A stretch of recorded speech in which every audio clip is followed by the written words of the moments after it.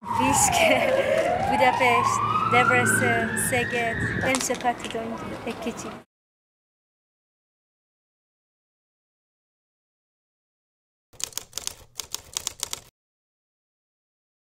We decided to leave the Afghanistan because of some political problems and because of war, and we came to the Europe to a better life in a good way.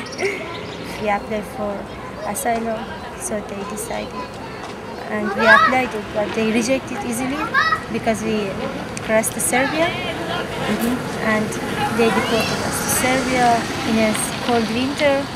In Serbia was 1-2 meter snow. We came here again, but they put me in prison for 6 months. Prison is horrible. In prison, a small room, 16 or 12 people, and all of them are criminal.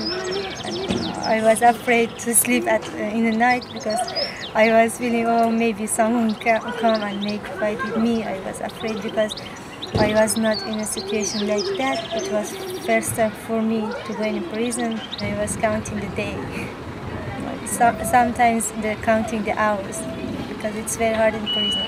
In a closed room, just 1 hour in a day, you could have a free air.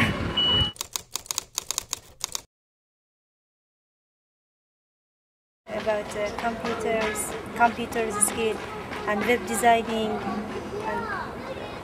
When I finish it, my plan is go to university to study mathematics and physics because I love it. And in Iran, I was studying that, and I want to be a good engineer. And I work very hard for my future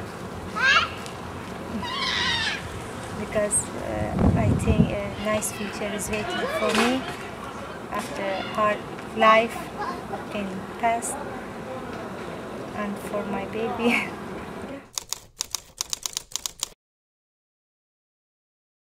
If it is a she, a Helena.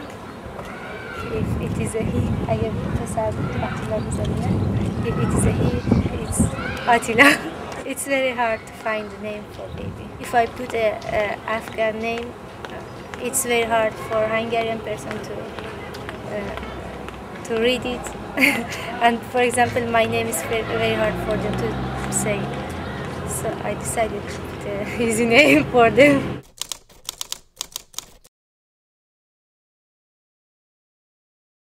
I asked help from many organizations, human rights, ministerium, and many. And Helsinki, but Helsinki helped me a lot.